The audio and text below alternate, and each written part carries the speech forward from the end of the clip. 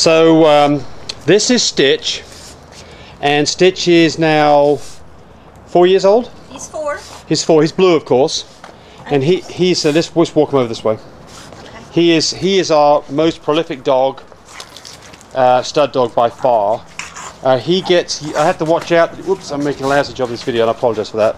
There's other videos on our website, so it's just a kind of a quick update. But he gets used about once a week.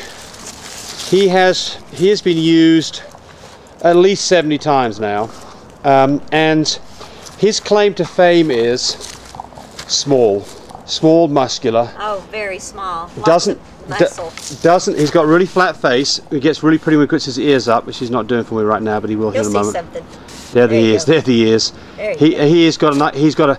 So here's, you know, to qualify this dog, he's small. He's 18 pounds. He's produced some very small puppies.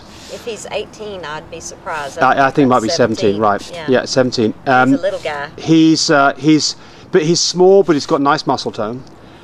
He's got a short body, he's got short legs, he doesn't have the problems you see. He's not Russian, he's an AKC, American-made dog.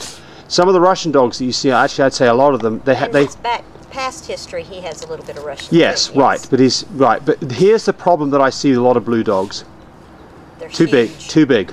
big. Mama's one problem, they're 27, 28, 29 pound dogs, they're outside the breed standard.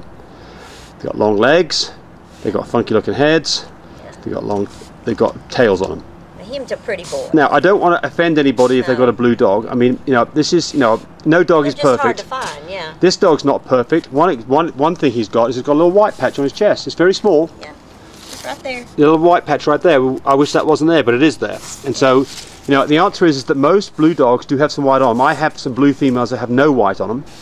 But he typically will throw a nice blue dog when you put him with another blue dog. And so we've just now got a litter of 7 that he produced, last week? So a very nice litter that he produced for us.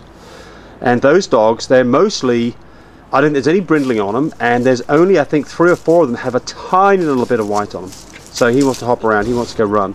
So anyway, there's a current update for Stitch. He's really a nice guy, he's a sweetheart. Dark blue. And he produces dark blue dogs, and he's very successful for us. Just a little bit of brindling. Yeah, not much. Hardly any. Yes, and you got to remember that I'm going to side view from here. You got to remember that the blue gene is actually a dilution of a black dog. So typically, black dogs are supposed to have a little bit of brindling, otherwise they're disqualified. Now, blue, of course, is not a standard. It's not an AKC recognized color. It's a kind of an exotic, but you will find most blues have quite a bit of brindling. He's got a little bit. He throws beautiful heads on his babies, just beautiful babies. Standing nicely and for us dark there. blue. So there's a really nice picture of him. Yeah. Okay, there he is. Bye bye everybody.